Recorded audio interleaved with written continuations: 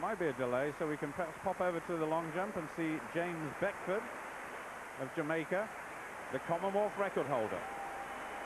He's very fast like Pedroso as well, isn't he?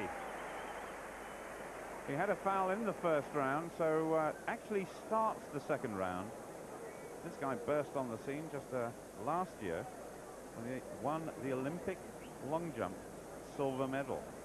He did that in the final round when he moved up from 5th to 2nd place.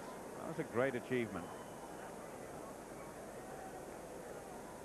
It's got good speed on the runway too, and it's all about converting that speed into vertical height.